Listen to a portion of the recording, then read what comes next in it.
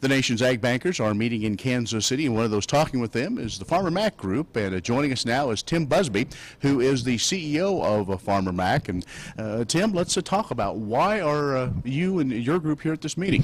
This is actually a great opportunity for us. Many of our customers are here. It's an opportunity to get in front of hundreds of bankers, potential customers, and talk about our products and services, but more so just get to know them and see what challenges they're facing today. Now, one of the things we understand that Farmer Mac is doing is releasing some information, just kind of, in a sense, I think in this age of being transparent, to let folks know what's going on to really help tell your story. Well, we have a new quarterly periodical that we're going to put out. It's called The Feed, and it's basically our view on the agricultural economy and what we see happening in the industry. It's combination of what we hear from our customers and what we've seen in the research that we do, and also pulling information from other sources.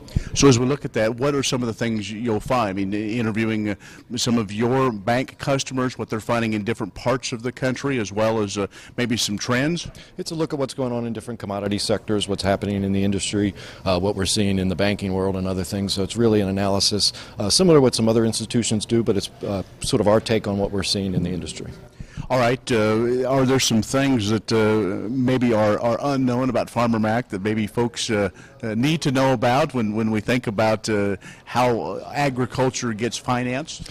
Well, we've been around for 25 years, but the reality is most of our growth in our business has been within the past 10 to 15 years. We're a $15 billion institution. We work with banks, we work with farm credit, we work with insurance companies. Basically any financial institution that's serving agricultural, we deal with them directly. We don't deal directly with farmers, we deal with financial institutions who are serving them. So it's a matter of a strong banking sector is a strong Farmer Mac. Absolutely. We help provide competition. We provide products and services so that if an institution is trying to serve agriculture and are facing challenges, whether it be liquidity or capital pressure, credit concentrations, there are many ways that we can help them serve their customers. Well, let's talk about where we are with the agriculture economy. All indications are farm income is going to be down some 36% is what our folks are saying. So that means tough times in farm country put a squeeze on some of those lending institutions as well.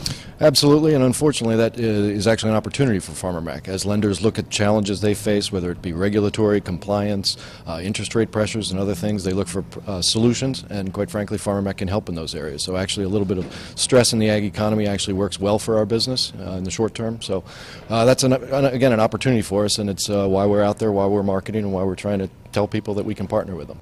All right, Tim. Well, thanks a lot, and good luck as Farmer Mac continues. Thank you very much. Tim Buzby, who is the CEO of Farmer Mac, has joined us on the road. I'm Ken Rogers.